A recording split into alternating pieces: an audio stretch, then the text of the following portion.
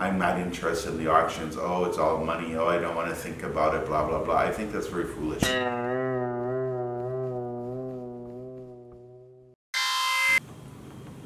Hello, this is Vaso X Vaso, Evil O. Good morning from Udaipur. Today I thought I'd do something a little different, and I just wanted to go through the Saffron art apps that I have on my smartphone. And if you're young and you don't have these, and you're an aspiring artist or an aspiring collector, I suggest you get them. They're wonderful apps to have on your phone. So I have both the Saffron Art app and also a Story Ltd app. The way these work is they're quite wonderful. You can go now, I have open here the Saffron Art app, and you see they have all their auctions listed on it. I'm going to go to the last one they had in June, 12th and 13th of June 2019, and we're going to open that up. And then on top you can see they have analysis, they have all lots and my lots. Now my lots is if you have put a bid on something, a pre-bid, I forget what the word for it right now, but if you've made any kind of bid on a work, that's where you look, though. It's the lots that you are bidding on. All lots is of course all lots, but I'm going to look at this analysis. So if you look at this, first of all it tells you what the auction is. You can see that they sold 68% of the works. So there were a total number of lots of 120 lots. Of that they sold 81 lots, 81 works. They don't tell you how many were unsold, but you can do the subtraction. So the total incoming value that Saffron took in was 28 crores, 58 lakhs. That's a lot of money. That's about 4,142,000 US dollars. Not as big as maybe a Christie's or a Sotheby's sale, but it's a lot of money. Saffron does pretty well. And so I'm going to go through these top 10 lots by value as to what were sold.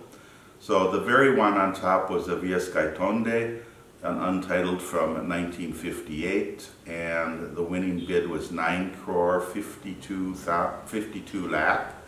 That's 1,380,000 US dollars. It's a beautiful, beautiful work. I can understand why this went for the high price that it did. I don't know what the estimates were right now. If I wanted to know that, I could click that open and check. I'm not going to do that right now though. Beneath it, the number 2 top selling lot was an FN Souza. Now, if you know me, you know I make a lot of fun sometimes of a lot of the FN Souzas that are on the market because it just seems like there's too many of them, because he really produced a lot in his life. He sort of scribbled every day. But this is a gorgeous, gorgeous FN Souza. This is Souza, the sort of Souza that made his name. And it was titled Hampstead, and it was made in 1964. Now this sold for 4 crore 55 lakh. That's a lot of money. That's about 660,000 US dollars according to their conversion here on this page. Beautiful. The number 3 painting here in the auction was an S.H. Raza, a Bindu from 1992. It sold for 1 crore 36 lakh. Now to be honest, Raza is not one of my favorite artists, and it's not to say that I don't like him. You know, Giti Sen's book Bindu was one of the first books, Indian art books, that I ever read. It was very inspiring. It brought me into the world of not only Raza, but also all of the progressives, the whole progressive movement. I understand Raza's contribution to Indian art. However, I find the Bindu series has become too branded in ways, to overuse that word. It seems to be, now people will argue that they were meditations and that he was doing them again and again in a meditative way. I can understand that. But on just a personal taste level, I much prefer his Rajasthan series, say, and not because I'm located in Rajasthan, just because those Rajasthan paintings seem so much more painterly, so much more artistic in a way that appeals to me. Beneath that we have a Bikash Bhattacharjee, which sold for 1 crore and 3 lakh, about 150,000 US dollars. Now this is a very interesting Bikash Bhattacharjee because it's very atypical to me. It's not what you expect to see when you're thinking of Bikash Bhattacharjee. It's a beautiful, beautiful painting. It's a beautiful landscape, but it doesn't have that element of grimness that often creeps into his work. It doesn't shout that it's one of his works. So, you know, if you're a collector, many collectors like to buy things, and that's why this whole branded image thing comes about in the art world, because collectors like to buy things they can hang on their wall, and their friends will walk through the door and say, oh, that's an M.F. Hussein. Oh, that's a Pablo Picasso. Oh, that's a Ganesh Haloi. Something that's noticeable. And I think very few people would walk through this collector's door and say, oh, that's a Bikash Bhattacharjee.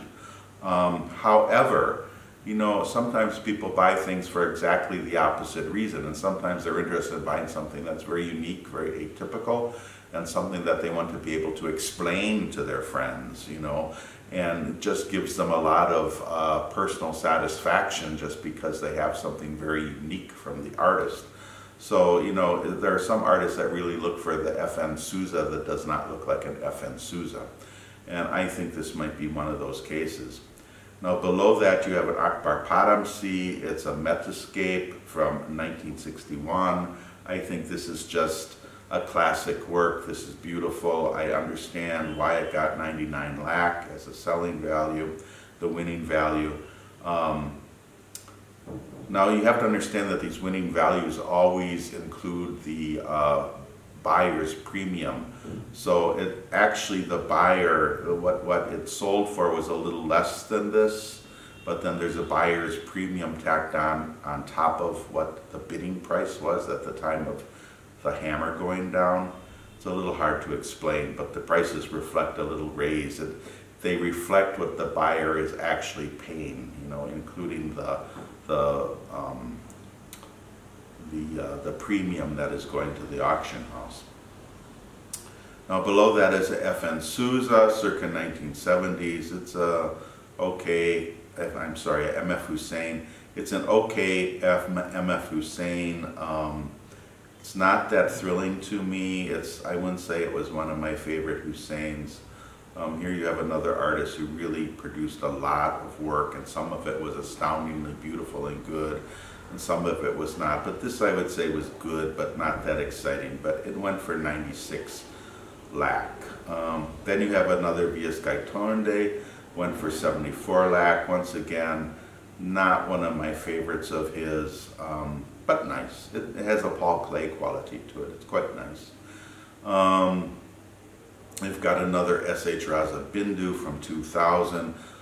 This is my problem with these Bindus. They just become very repetitive, and after a while they're just not that interesting to me.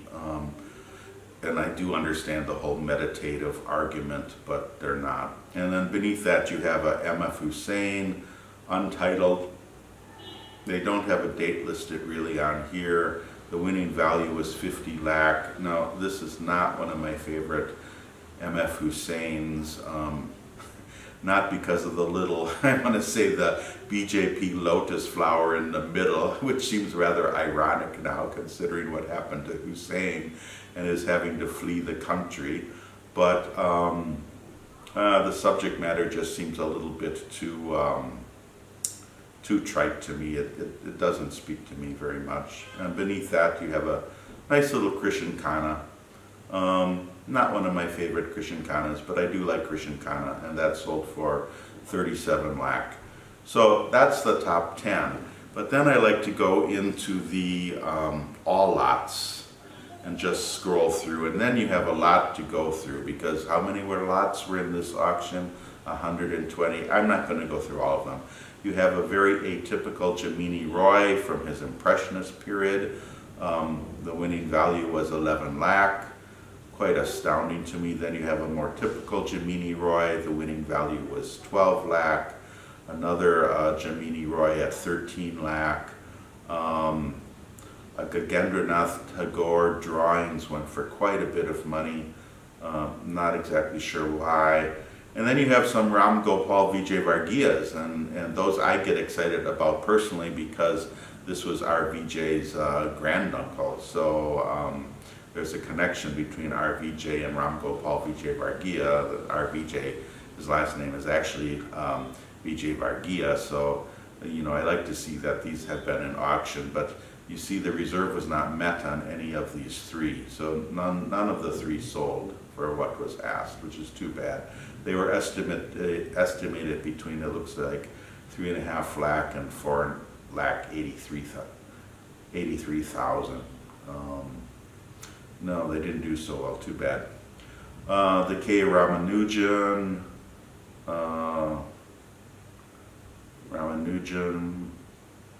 H.A. God, just scroll through here a little bit. George Kite, Sri Lankan artist. This is interesting. I like George Kite, and I'm always interested that George Kite is included with these auctions of Indian art because he was actually Sri Lankan, of course, and this one for 13 lakh. It's a very nice piece. That M.F. Hussain, again, those two. I'm very sad to see that these Ram Kumars did not sell, that they did not meet their reserve. That's really too bad because I like Ram Kumar a lot. I like all of his work from the early days through the landscapes. So that's a bit disappointing for me. The Selos Mukherjee, who was one of Richard Bartholomew's favorites, I think, of the painters of the day, and today he's rather forgotten about, but here you have a nice painting, went for 11 lakh, and K.H. Ara, same 15 lakh. Here's a Ram Kumar that did sell, sold for 7 lakh 78,000. So, you know, with that, and then you'd have to figure in the size of these works, perhaps the condition of the work, and maybe that would make some difference as to why these sold or didn't sell. Here's another very, very dark Ram Kumar from 1950s Autumn Landscape, and it sold for 25 lakh 86,000. Now that's a good price for Ram Kumar, and I think probably because of the date, because it's a very early one, probably because it has a title. There's a lot of things going for that. Here's another very nice F.N. Souza, actually went for 3,41,000. That isn't bad, and I think this is a good F.N. Souza. I mean, this Untitled Girl from 1958. You can always sort of tell with artists when they were doing things seriously and really expressing themselves, and when they just hit a formula and they just start cranking out the formula. And, you know, with some Souzas you can see he's doing something seriously, and with other Souzas you see that he's just cranking out the formula. And I guess that's what I would try to say about the S.H. Razas that I was talking about earlier. It's the same thing. Sometimes they're really doing things seriously, and sometimes they're cranking out the formula. Here's another F.N. Souza that is interesting also, quite nice. Just going through Shanti Dawa. Well, that's nice to see. Shanti Dawa was maybe more of a society artist, but I did like his work quite a bit. I had one of his prints in my collection. It's now in Iowa. A Jagdish Swaminathan sold for 7 lakh. That's good. A G.R. Santosh selling for 14 lakh. Very, very good. I'm happy to see these things. There's some drawings by M.F. Hussain that look interesting. I just want to go down and see if there's anything else I want to comment on. This is getting, oh, these two Lalu Prasad Shahs. I can see why one sold and one did not. So one that the reserve was not met, I see is rather boring. It's sort of what Lalu Prasad Shah typically does. Though I do like him as an artist, but the one below seems very unique and special. It still is obviously a Lalu Prasad Shah, so I can understand why this one sold and sold for 6 lakh. Manji Bawa, Taib Mehta, Ganesh Pin, a very beautiful K.G. Subramaniam that did not sell.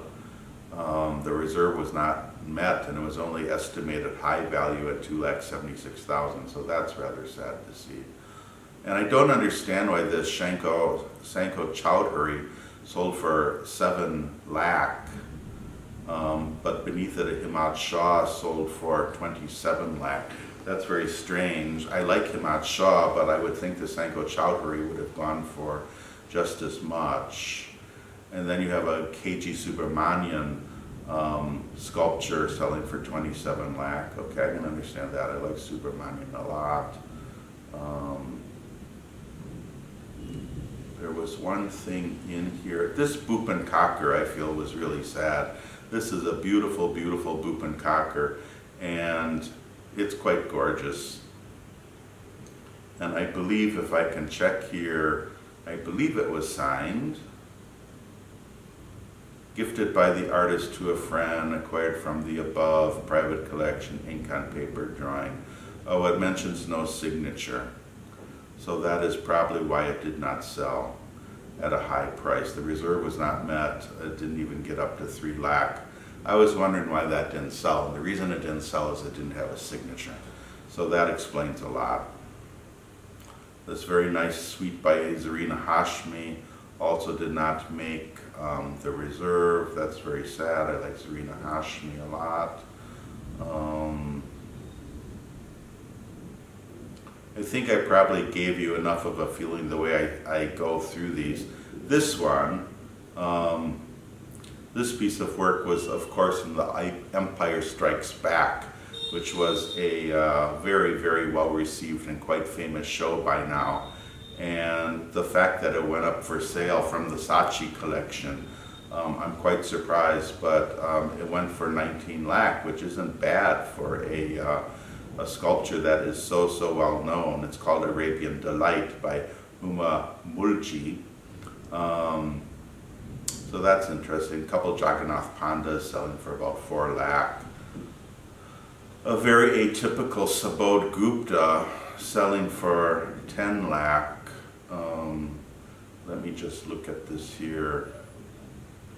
It's rather a strange one. It's not opening up on my phone. I can show it. In editing, I will show it. Gigi Scaria, very, very nice painting with sort of an Icarus reference. Anyway, I've gone through too much of this, but if you have never done this as a young collector or as an artist, I think you should get these apps on your phone, and I think you should do this. Take a look at the auctions after they happen. The big auctions with the well-known artists, also the no reserve auctions at Saffron Art. They have no reserve auctions in which you can bid as little as, I don't know, 6,000 rupees, and you might walk away with something really special. It's worth watching the auctions and the prices because it helps you know what's selling, what isn't selling. It maybe will guide you with your own prices a little bit. It might guide you a little bit with how you approach the art scene and how you think about your own art by simply being aware. To just discount it and say, I'm not interested in the auctions, oh, it's all money, oh, I don't want to think about it, blah, blah, blah. I think that's very foolish with the way the collectors are spending their money. Even if you disagree with that, even if you think it's foolish and they should be buying your friend's work and your work instead because it's much more important and probably is many times. It's really beautiful work that many of the young people are doing, of course. And it's very sad, I feel, that many collectors are only fixated on these big name artists that come up again and again and again in auctions. But despite all of that, you should keep your eye on the auctions and get a feel for what's going on, because someday in the future, you and your friends might be taking up the place of those people. With any luck, you guys, you young people in your 20s or your early 30s, will be in the auctions at some point and maybe getting some very good prices at auction. So, just to say that, and I'll say goodbye now. Goodbye from Evil O. I hope this didn't run too long, and see you next time. Bye.